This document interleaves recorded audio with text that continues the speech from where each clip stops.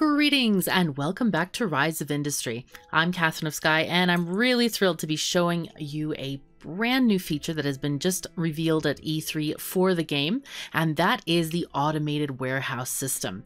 So we're in version press copy of Alpha 6 RC5 coming soon to a public beta branch near you.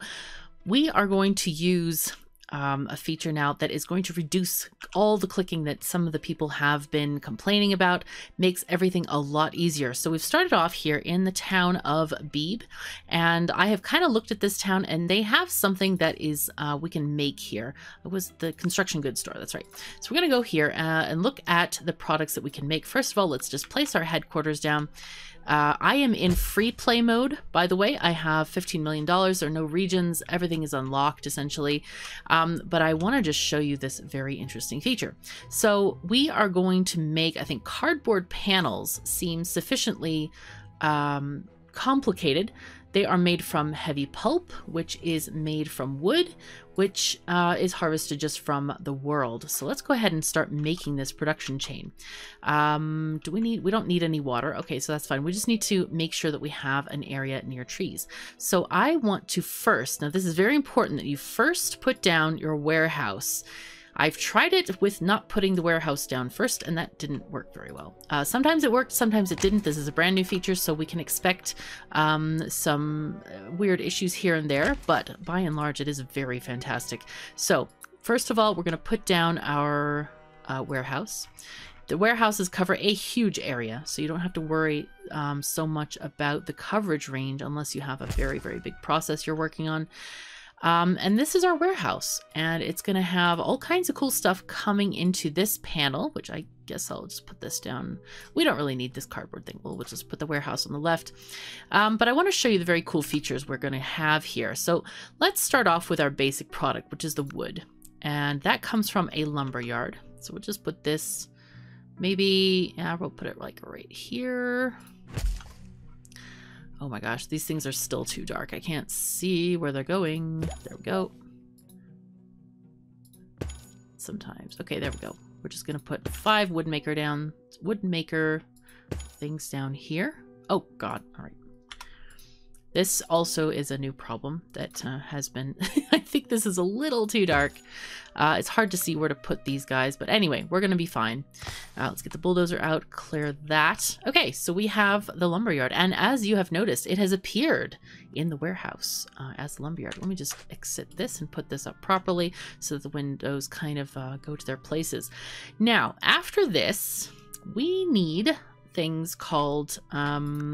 paper mills, because the paper mills are going to produce the heavy wood pulp. So I'm going to put the paper mills over here, I think, because I want to show you the progression of how this works. So I'm going to put down like 2 paper mills. Oh, and there they are. Look at that. They're already appearing. They already have parchment default selected. So let's go in here and have them make the heavy pulp, because that's part of the process to make these cardboard panels. Let me turn on the names there. So it's shift click to copy. Whoops, I needed the duplication tool, the eyedropper tool. There we go. Both paper mills are now sorted out. Okay, so now see, so the automation is like, okay, we see these things, it's gonna happen. Now the next thing is I'm gonna put these guys on this side, and I'm putting them this way on purpose. And these are going to be the guys making the cardboard panels. Now they're showing up down here as, again, they've selected parchment as their default thing, but we're going to easily set them to cardboard. Again, copy and paste. There they go. Updates in real time. It's good stuff here. Okay, and then we press go. And we're going to see what's going to happen. Okay, so the lumberyard has this stuff. And what it's doing is it has an automatic target here. Warehouse, 1 in range. You can select this to auto, or you can have manual destinations.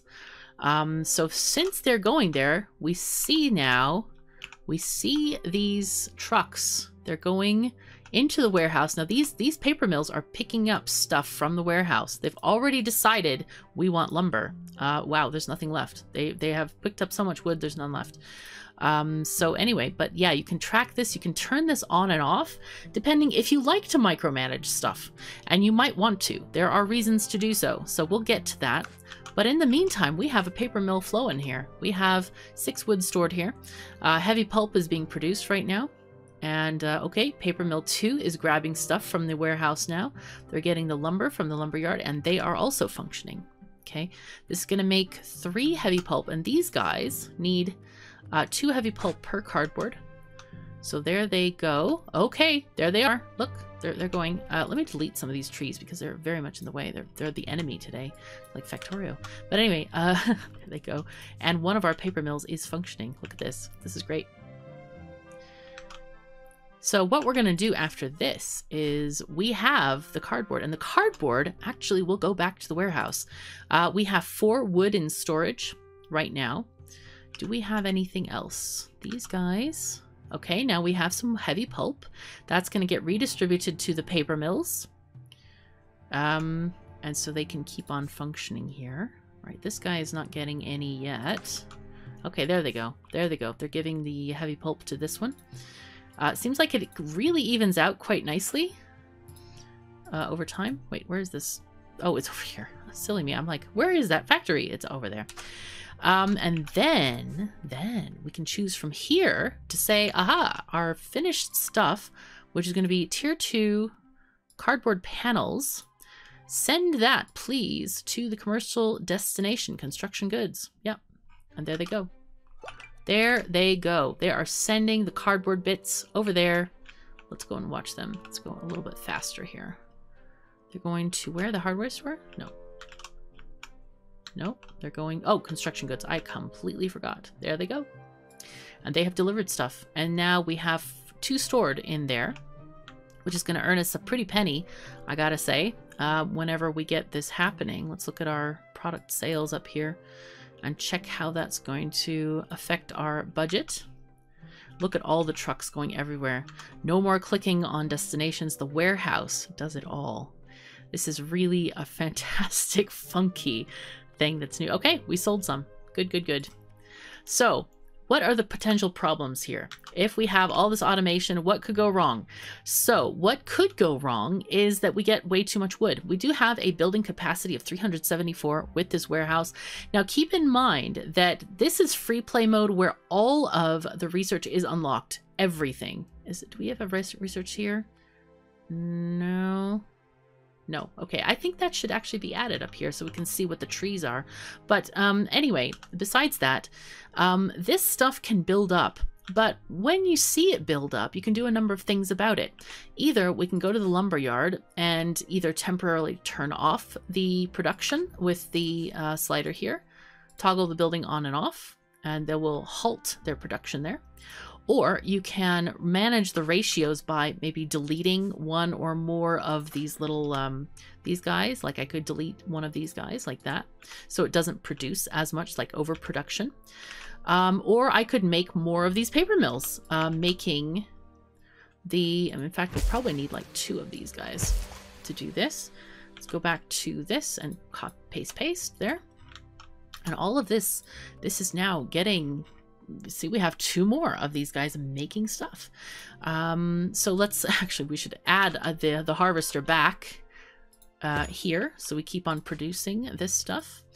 And now we have much less wood, since these are guys using all of the wood.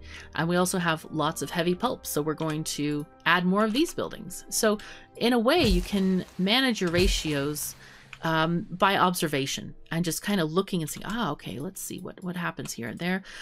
You could also, if you're the more impatient sort, you can just dump stuff if there's too much in it. Like, for example, if your warehouse is too clogged and you can't even get the cardboard panels back in there, you just dump whatever else and then free up the space. That's another option too. So anyway, I have tried with...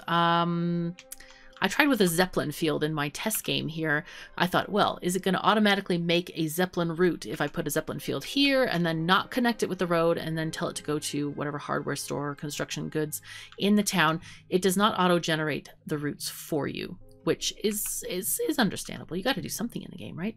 So, but one of the things I'll show you, which is a nice new feature that has been added, I've noticed this, is when you put down the Zeppelin fields, let's just put them here, doesn't really matter where, there's a setup, a route thing. Isn't this great? It's set up a trade route, and you can choose, you know, whatever you want. See, trade. We can actually have this stuff. Let's send this to our logistics. We want to go to Zeppelin Field 1. There, okay. The problem at the moment is we have lots of apples. This seems to be a little bit of a bug in the game, but I'm sure the devs are aware of this. I will mention it to them if they're not. But anyway, I like that there's this button. This is very user-friendly, and we're going to... we don't need to choose the destination because we set up the route instead of the destination. Because the destination is for this guy to say... take your cardboard panels to the commercial establishment. This is like the output stuff. But with the set up the route thing, let's go to Zeppelin routes. Here, add a route. Zeppelins from 1. There we go. And we'll choose our cardboard panels. And it needs 17 products to go.